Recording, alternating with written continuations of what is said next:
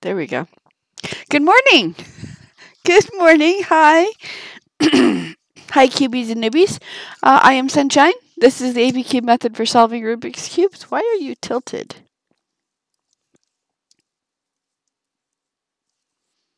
Sorry. Okay. Good morning. Formula. I am the creator of the ABCube method. Formula A is 4 moves. Formula B is 8 moves. Formula is right here.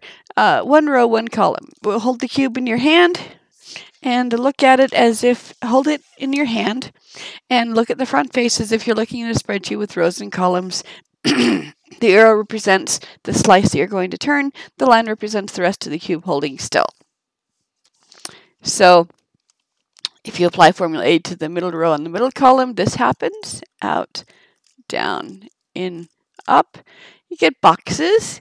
The three that twist are the top, front, and right. Again, this piece is going to go to the top, so you move it away. It's going to land in this space, so you move the space down, in, and up. Once more, we'll get it solved. Out, down, in, up. Okay. If you use the bottom row in the right column, you're switching these two. You're bringing a corner to the top, bringing a piece to the top, and also switching the corners around. Out, down, in, up. Out, down, in, up. See how it twisted? Bringing pieces to the top. And it's usually, except for the first 4 corners, it's always done in multiples of 6. And when you do it 6 times, you get back to start. Nothing has happened. So the only thing is that so in the middle, when the cubes are the way you want them, you slide the top to preserve that cube, and we'll continue with a different cube. So it only affects the pieces you want to affect. Formula B is 8 moves. Top row, 2 columns. Moves 3 pieces and only 3 pieces around. Top row and outside columns. Slide up, slide up, slide down, slide down.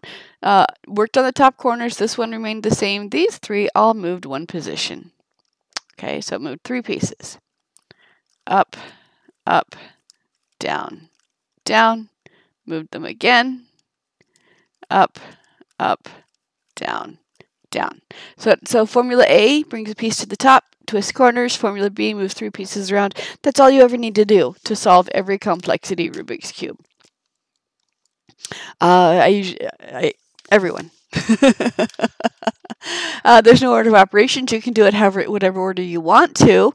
I usually do the corners first, then the edges, and then the centers last. The reason I do that is because, several reasons. Number one, regardless of what cube you have, they all have 8 corners. So regardless of what cube you have, you can start in and do the corners.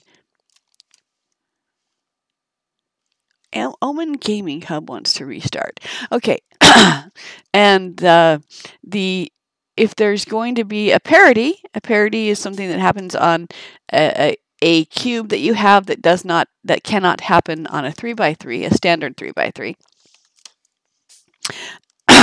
We call it a parity just because the 3x3 was first, and so whatever happens on the 3x3 is normal. Everything else is confusing.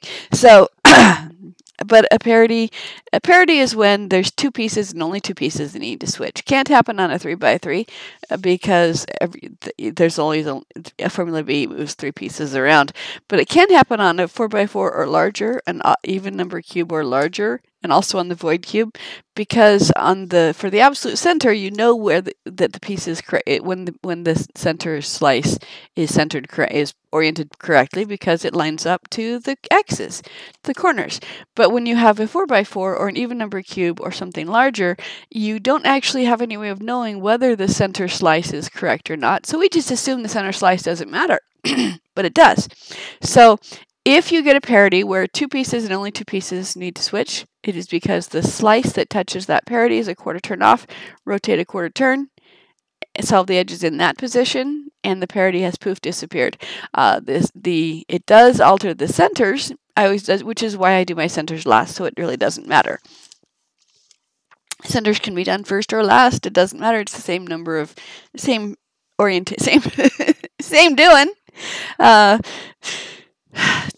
So this 2 formulas works on every complexity Rubik's Cube. No angry parity algorithms.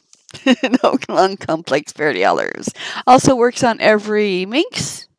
This is a dodecahedron. Megaminx, Gigaminx. No, Gigaminx is my 5x5. This is the Teraminx. This is a 7x. That's a 7x. So again, Formula A brings piece to the top, twists the corners. Formula B moves 3 pieces around, and that's all you ever need to do.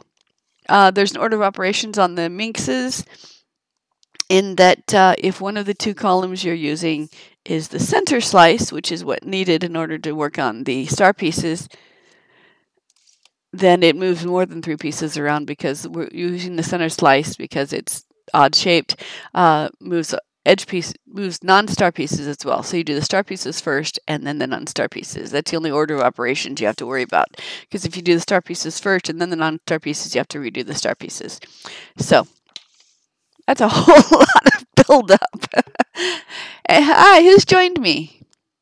Good morning, you guys. How's everybody doing today? You guys ready for a happy day? I'm going to be focusing on if there's anyone watching me, would you be so kind as to drop a hi in the chat room, because my view users in chat shows me a bunch of people and my OBS system says I have 0 viewers. So I'm kind of confused. I think you guys are out there and I appreciate you, but somebody say hi in the chat for me. All right, so the corners are done. I did that on Monday. The opposite edges are done. I did that on Tuesday. Now I'm going to work on the side edges. Again, we've already established yesterday that Formula B on the moves the corners. Okay, we do that with when working the corners. Formula B, if you use the outside and inside, moves edges around. Let me show you how that works. Slide up, slide up, slide down, and the 3 pieces it moved were edge pieces. Okay, moves a piece from the top front to the side front, and from the back top to the front top, and the other piece goes where it goes.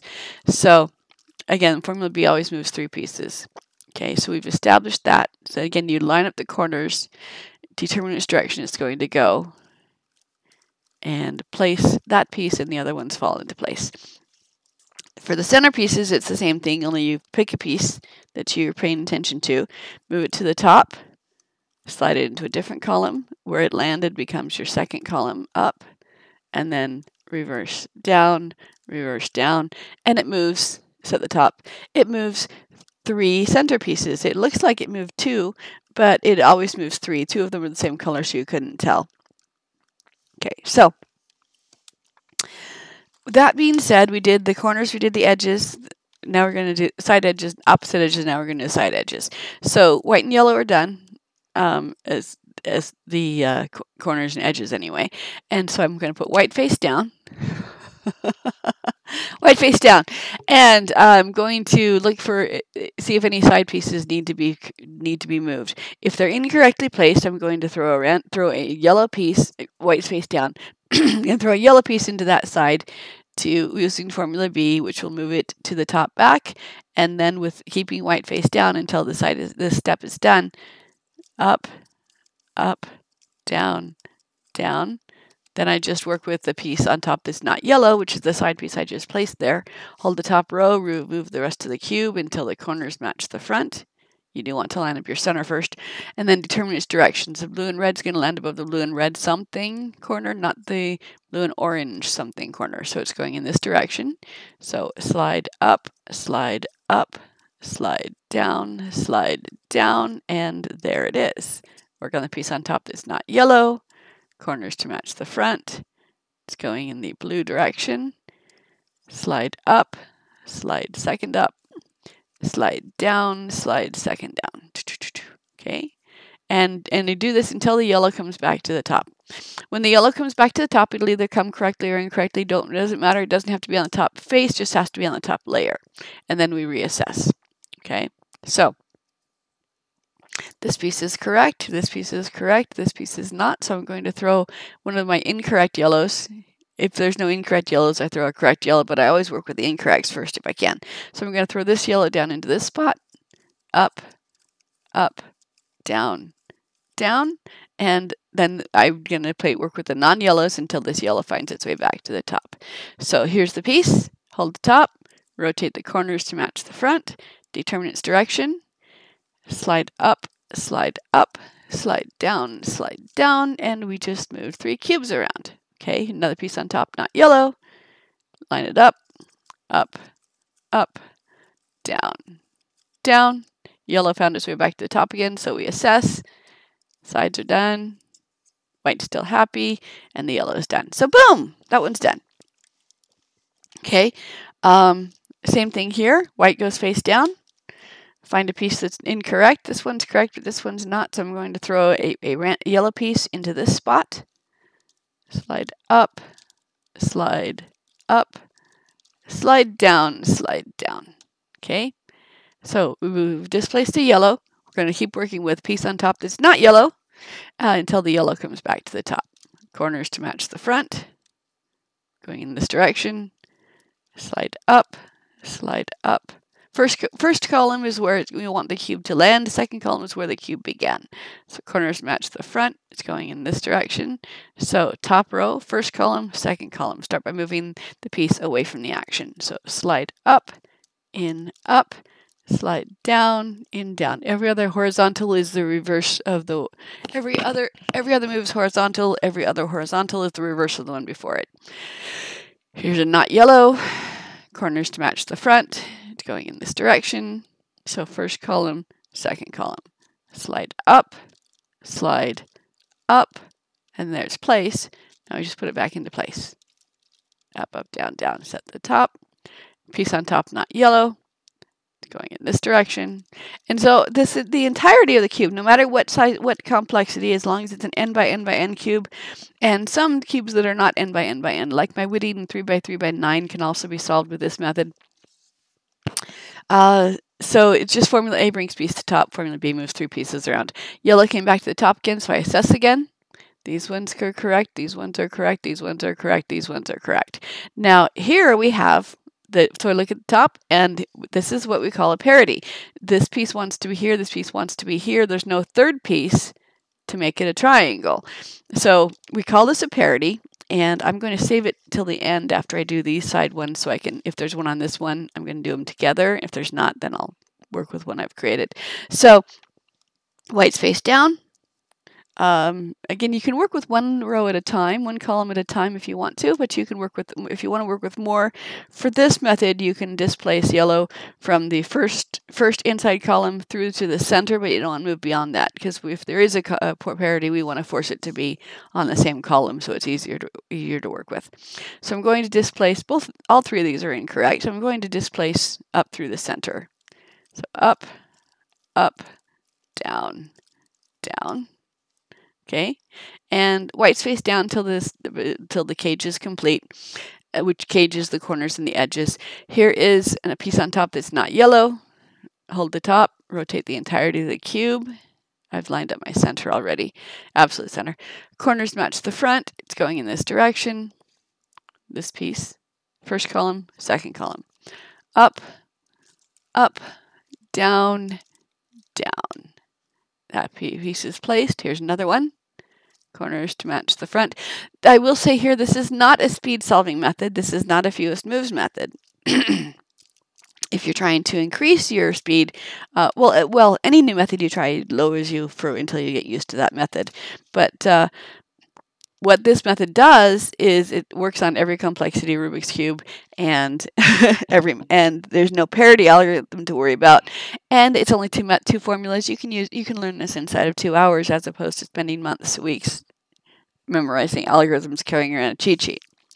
So also it's advantageous because if you are working with algorithms, it's more convenient. If you do the algorithm on a scrambled cube, it's hard to tell exactly what happened unless you're Your brain doesn't work like mine does.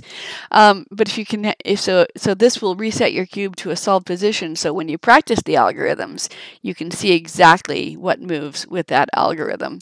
So you can then intuitively then understand and internalize when to use that algorithm and when to use another one. So yellow came back to the top. Now, so we reassess before we work. We don't care if a yellow is placed correctly or not. We care about whether or not that we look at the sides. So these are correct when this one's not. Okay. I'm going to. These ones are all incorrect. So what I'm going to do is I'm going to place from here to here. I'm going to place up through the center because this one also needs to be displaced. Because it's not correct. So I'm going to displace these yellows, one of them is incorrect, one of them is not, into this side. So slide up, slide again up to them through the middle, but not past, and down and down. And we're going to keep these yellows bob back and forth on the top until until it's done. So piece on top that's not yellow, corners match the front, it's going in this direction. Slide up. First up is where it wants to land. Second up is where it begins. Down, down. Okay, and that is set. Here's another piece. Bring it to the front. Bring the corners to match the front. It's going in this direction. Up, up, down, down. And we're just going to continue working with the white face down. We're just going to continue working one piece at a time with the on top that's not yellow until the yellows come back to the top, and then we assess the sides. Corners match the front, it's going in this direction. So this is, there's not a lot of mental power required for this method. When I'm solving cubes, it's more kind of a meditative thing for me. If I want to actually be if I just want to clear my mind, then I cube, because it's the same thing. It's lousy with regets. It's not a speed solve method, and if I want to like really distract myself from something that is running around in my head, then I pick up a minx instead, because the minx requires a little bit more thought, because the pieces, there's more sides, and so you have to plan where each piece is going to go. For the cube, you just find a piece, throw it in the direction it wants to be, and it lands. For the minx, because there's 12 sides instead of 6 sides, you have to kind of plan bouncing it along from side to side till it gets to where it wants to be.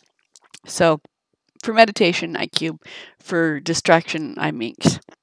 Corners match the front. It's going in this direction. And I'm going to keep working with the piece on top that's not yellow till the yellow comes back to the top. And then I reassess. This side's done, this side's done, this side's done, this side's done. So this one did not give a parity, and this one did. So let's look at what the parity is. You can only, when the 3 pieces that you're moving are all in the same layer. So for the edge pieces, they're all edge pieces. For the corners, they're all corners. For the centers, they're all centers. So this piece wants to be here, this piece wants to be here, it's only 2. Like I said, there's always 3 pieces to move around. If there's only 2 pieces to move around, it's a lie. Parity is a lie. There's not 2 pieces, there's 3 pieces. The third piece that you can't see is the slice, the center, the slice that's touching that parity is a quarter turn off. If I rotate so if I look just at this slice in relation to the rest of the cube, 2 of them are incorrect, 2 of them are correct. But if I rotate it a quarter turn in either direction, 1 is correct and 3 are correct.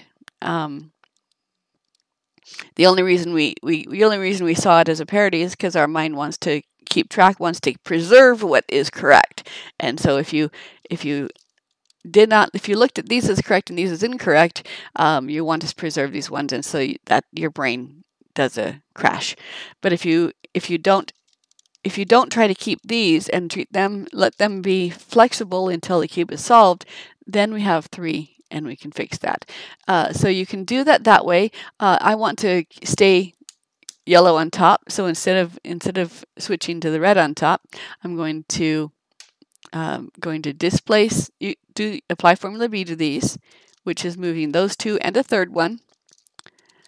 the third piece is the same layer as this one. So this is the layer that I'm going to move a quarter turn. So wherever that piece landed, this one's now correct. And these two are now incorrect. So it's the same parity. I'm going to rotate this a single quarter turn. And then with the... Hi, why are you sneezing? I have a kitty cat. And now I'm just going to place the piece on top that's not yellow until the yellow comes back to the top. And when it does, the parity poof is gone. So you can memorize parity algorithms, you can play with them, and you can grumble about them all you want. But my understanding is that the parity algorithm, parity at the end of your speed solving adds like 10 seconds to your speed. So if you can do the corners first, then the edges, when you get to a parity, you just slice it away and keep going, and you don't. I think it's faster.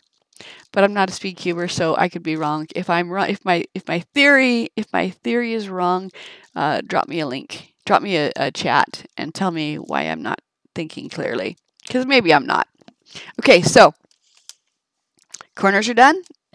All the edges are done. All that's left now is the centers, and I am going to do those tomorrow. But I'm going to do a quick overview on them right now, in case you want to know. Like I said, the theory for the ABCube method is find a piece that's wrong and throw it in its direction it wants to be, and then move on, and then repeat. So I'm going to find a piece that's wrong. Here's a white. It's on the red side, so it's wrong. Okay, so this piece is on the front. I'm going to move it to the top. So I don't want it to be yellow. I don't want it to be blue. I want it to be white. So I'm going to hold the cube like this. Okay, so this cube, if it moves up, it's going to land in this spot. I can bring down, depending on how I rotate the top, I can bring down this orange, this white, this orange, or this blue. Okay. I don't really want to bring down the orange because it's opposite red. It means they want to go in that direction. I don't want them to distract them. So I'm going to rotate it so the blue can come down. So this is going to land right there. And like I said, for the center, 2 columns. First one, the cube always dictates what columns you're using. So you don't have to remember these 2 columns does this and these 2 columns does this. You don't have to remember that. You just have to trust the cube. So this piece is going to land here. I move it up. This is the piece I'm following. I rotate the top so it's in a different column. For the corners, for the diagonals, you have to be kind of careful. So if I go this way, it's the same column. So I don't want to do that. So I go up, I move it into the second column, and that's my second up. And then I reverse to bring it back down and reverse and down. So that moved this piece up, and it moved the blue piece not to here where the white piece was. It moved it over to here. So these were the 3 pieces that you move. Sometimes it looks like you're moving 2 pieces, but you never are.